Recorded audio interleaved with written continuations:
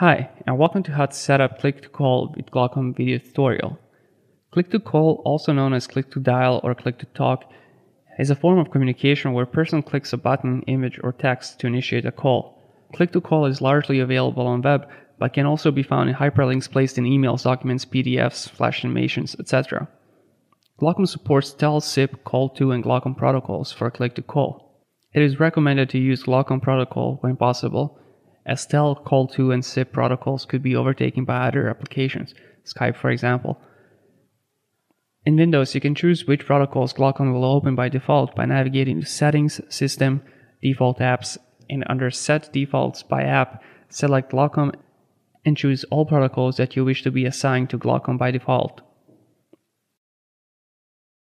If you are using gloCOM with Mac iOS or Ubuntu distribution of Linux, call-to, gloCOM, SIP, and TEL protocols are set automatically simply by installing the application. In addition to gloCOM click-to-call, you can install gloCOM web browser plugins. The plugin will allow you to use click-to-call feature in web browser even if hyperlink has not been set. Simply select a number, right-click the selection, and choose Call Selection with gloCOM. You can select and call any combination of numbers, brackets, dashes, and spaces. Thank you for watching this video, and if you need more information, be sure to visit Bicom Systems Wikimedia page.